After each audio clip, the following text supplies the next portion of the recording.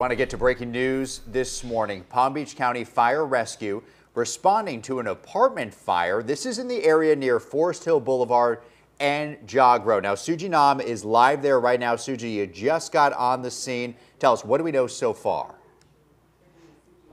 Yeah, Mark, we just got here. It's a very active scene right now. I'm going to step out of the shot to give you guys a closer look, but we see multiple Palm Beach County Fire Rescue trucks as well as Palm Beach County Sheriff's Office assisting right now. And you can see the smoke coming out from above the apartment complex right in front of us with the firefighters on the ladder right now trying to contain the fire. I can see the flame. We can definitely smell the smoke right now as deputies are also coning off this area to make sure to assist the fire right now. Lots of neighbors are outside taking photos and videos of the scene, and we're still trying to figure out what exactly is going on, which is why I did reach out to the Palm Beach County Fire Rescue Public Information Officer, and we're still waiting to hear back. But we'll of course be out here all morning to give you guys a more in-depth of what exactly happened this morning, what may have caused the fire. So make sure to stay with us throughout the next hour, both on air and online. Reporting live in West Palm Beach, I'm Suji Nam for WPBF 25 News.